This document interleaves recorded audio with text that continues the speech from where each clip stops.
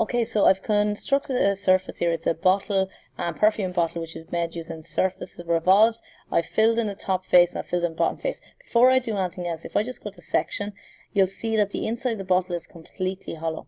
Now, what I would like to do is I'm going to knit the surface together to make it a full surface. So I'm going to click Knit Surface. I'm going to click the top face, the revolved face, and the bottom face. And I'm going to click here, Try to Form Solid, Merge Entities, and say yes.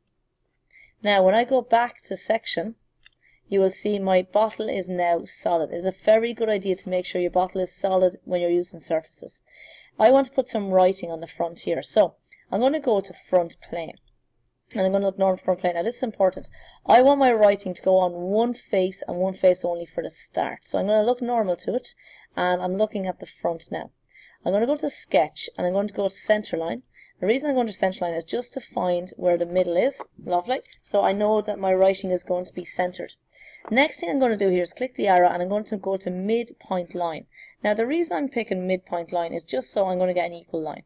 Now, let's say the line is after going crooked. I'm going to right click on it, make horizontal. The next thing I'm going to do is I'm going to say it's for construction. I'm just going to put a smart dimension on it just so everything is nicely dimensioned. And a height up from it. Lovely. Now, I want to put text on this writing. So what I'm going to do is I'm going to come up here to the A symbol and I'm going to click on that. It's asking me here, where do I want to put the text? I want to put it on this line. So I'm going to click on the line. Next thing, I'm going to type in the text. So I'm going to type in perfume. Just keep it simple. Obviously, you would be using whatever you want. Now, I'm going to center it like so. We have all these different icons here that will center it, bring it to the right, bring it to the left. If it was upside down, back to front, so on. Next, you'll see that the Use Document font box is ticked. I'm going to untick that, and I'm going to go in here to font.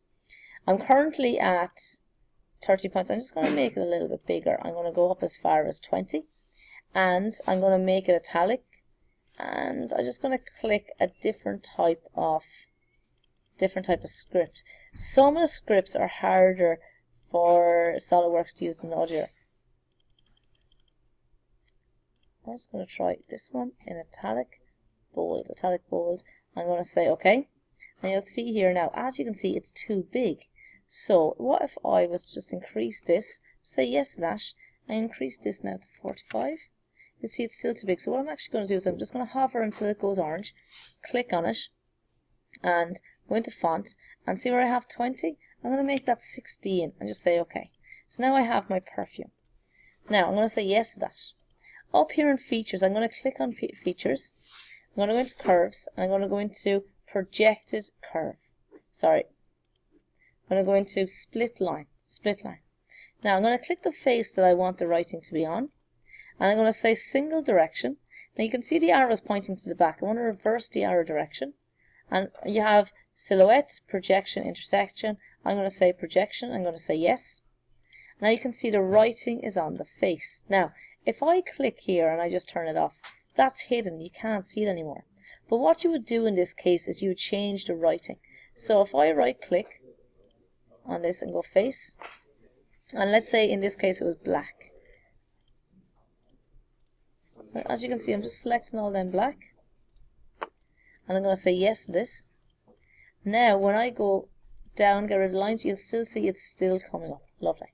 Now, the next thing I'd like to do is I'd like to have the logo, but I'm going to put the logo on the front and on the back. So please watch what I'm going to do. I'm going to go front plane, and I'm going to go reference geometry plane. And I'm going to make a new plane. I'm going to make a new plane here, 50, and I'm just going to put it on the back of it and say yes. And I'm going to left click on this, construction, plane A. Oh, sugar.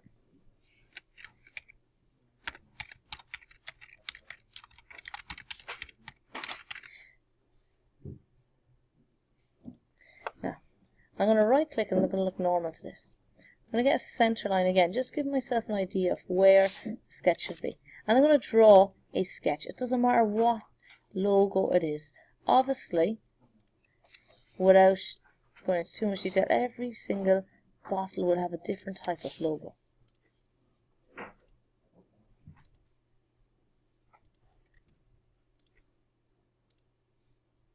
I'm just using a spline here just to generate different types. Now obviously it's very important when you're to finish this that you'd smart dimension it. I'm just going to continue at the moment without smart dimension it. So that's my logo there. Now I'm going to go in here to Features, Curves, Split Line. Now what surface do I want to project it onto? I want to project it onto this surface. Single direction. Now you see the arrows pointing backwards. Reverse the direction. I'm going to say yes. And now what should happen is my logo is on the front and the back. I'm just going to hide that. Go into my color. Sorry, click on the face. Right click. Click the beach ball. Click face. And I'm going to change the face of that to red. And red. And say yes. And now as you can see that's given me options on both sides. If I click this and I get rid of the line details, you'll see that the split line is still coming up. And that's how we can put different design details onto bottles. Now I'm also going to just show you about changing the material. If I click over here to change the material, okay, the material has been plussed. If I go into gloss, and if I click down here, I want mirrored. If I go into textured, I'm going to go with frosted glass. So I'm just going to click it, drag it over. Now, as you can see, we don't want the face, we want the whole part. I'm going to say yes to that.